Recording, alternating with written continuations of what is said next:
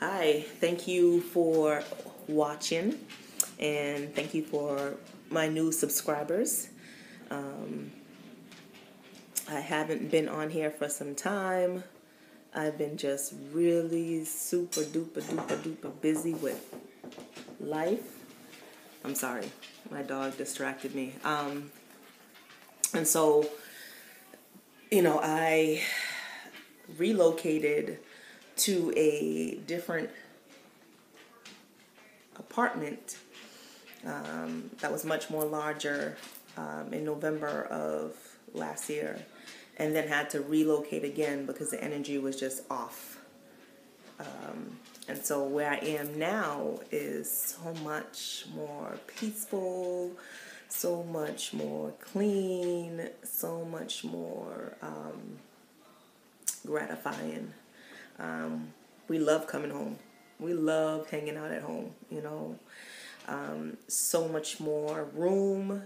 We have a backyard where we can just sit out there and just hang out in the morning and do a meditation. Before, where we used to live, we lived in a building, and so on the sixth floor, it was nice, great view. I mean, I would not change it for the world. However, being out closer, in a community is what's more important as I get older. And with that said, I have grown so much, these past, I would say a year. I was going to say some months, but really, these past 2 years,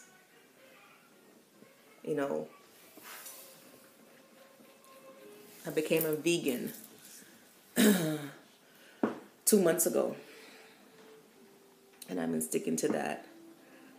I have been a vegetarian off and on for a year, and then straight vegetarian for about 2 years. And recently made up my mind that I'm not going to flip-flop anymore, that my health is the most important thing to me right now. And why should I harm another being on the planet so that I can eat when there's so much more out there that I can eat that doesn't have to spare the life of the animal? You know what I mean? I just feel like it's unnecessary. It's just like it's unnecessary to kill an animal for, a belt. Just stupid stuff like that. I no longer, comply to. It's not something that I would spend much time indulging in like I used to. So my priorities have changed. Although I'm a vegan, I'm now dabbling into becoming a raw foodist. I do love cook foods. That has always been something that is dear to my heart because I love being at the table and eating with my friends and family and enjoying everybody's company. And I know I can do that too as well with being a raw foodist. But I do love when my food is warm, and something about warm food on a tummy. And I think it also has to do with living in, the East Coast, northeast coast of America.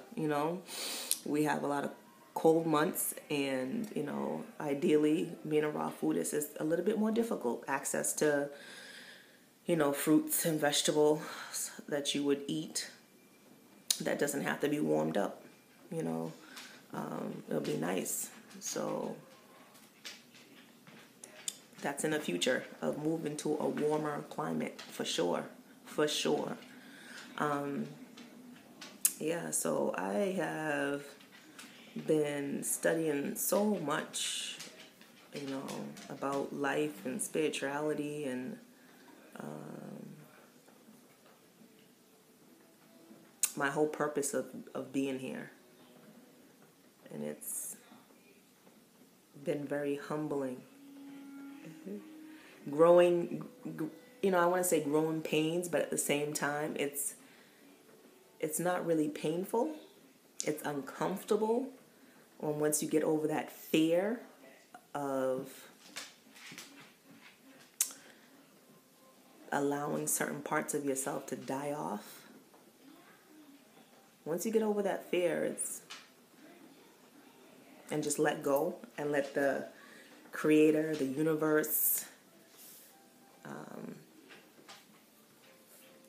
be in control, life just seems to be more fluid, more flowing,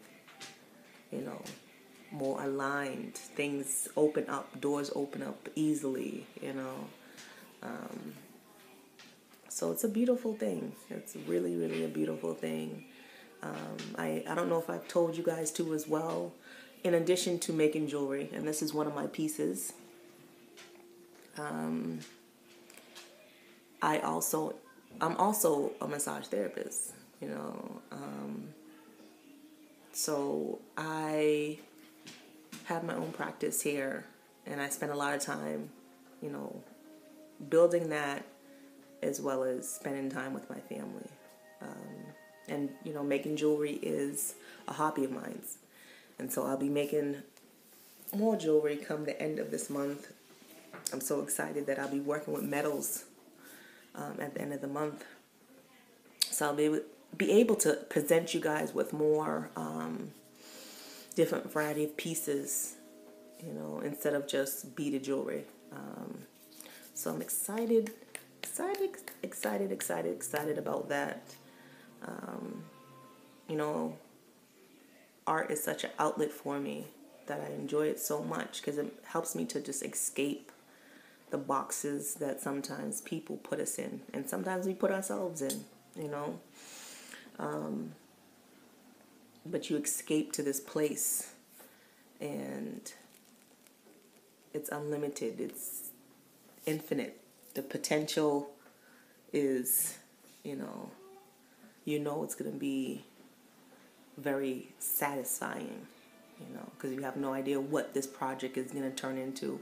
It may turn into one thing, or it may turn into a billion and, zillion, making up words now, billion other things, and it's great. The Eyes of the Artist. I think I might title one of my photo albums that, The Eyes of an Artist. Everything that we see, someone created it. And people are still creating. You look at technology, it's constantly changing all the time. People are coming up with so much different services to provide to people. You ever watch the show called Shark Tank? It's an amazing show. And I haven't watched it in a while because I don't watch TV anymore. But those are one of the shows that I really do miss, is Shark Tank. These people, when you hear their pitch, their ideas, some is like off the wall, but majority of, these people have great ideas. I would say 90% of these people have great ideas. And when you think everything has been created already, no. No. So if it wasn't for artists, the world would be so boring. And I think that's also why we came in not looking like each other, because the world would be so boring. I would be bored. So with that said, we're going on about 10 minutes now.